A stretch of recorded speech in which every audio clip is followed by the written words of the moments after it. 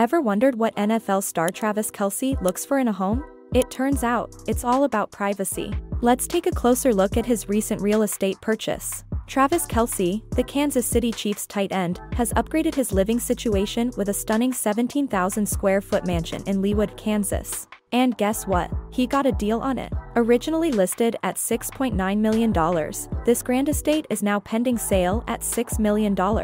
Located within a gated community, it sits on almost 3.5 acres, offering utmost privacy at the end of a quiet cul-de-sac. But why the need for a more private property? Well, it seems like Kelce's love life might have something to do with it. Travis has been romantically linked to the one and only Taylor Swift. As a paparazzi magnet, the attention on the couple has been overwhelming, especially when Swift comes to town to support her beau during Chiefs home games. Fans and gawkers started showing up at Kelce's previous home, which was easily seen from the street, hoping to catch a glimpse of the couple. Travis Kelce, a Super Bowl champion and holder of a 4-year, $57 million contract extension, realized he needed a more private abode. The inside is an entertainer's dream, with a chef's kitchen, formal dining room, media lounge, wine cellar, and a full bar. Outside, there's a Beverly Hills-style pool area, an outdoor kitchen, a tennis/pickleball court, a waterfall, a hot tub, and even a miniature golf course. It's safe to say that there are some epic pool parties in this mansion's future.